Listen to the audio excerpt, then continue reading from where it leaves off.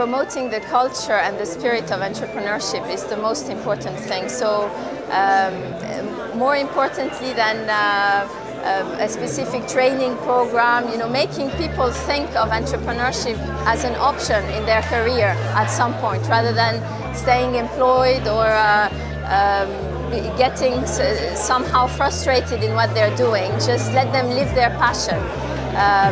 There are many initiatives like the MIT Arab Business Plan Competition or the MIT Enterprise Forum that promote the spirit of entrepreneurship, so that people think of starting a business and then their family won't prevent them from starting the business, because the culture of entrepreneurship becomes well accepted.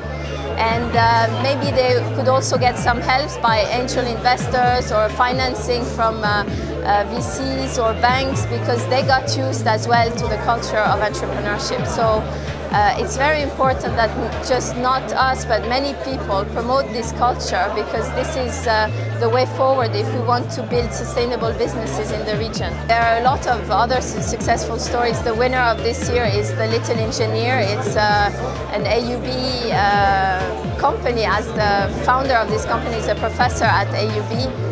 It's about educating children from age 4 to 16 about engineering.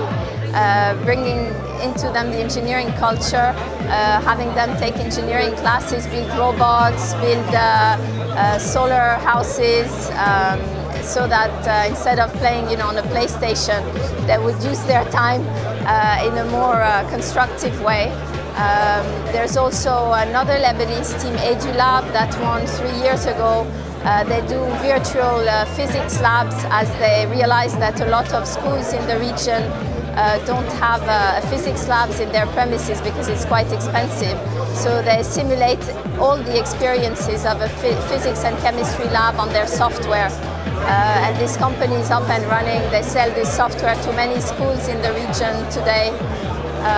So we have a lot of success stories, but most importantly, these success stories become viral in terms of communicating the entrepreneurship culture, so that we have more and more entrepreneurs in the region.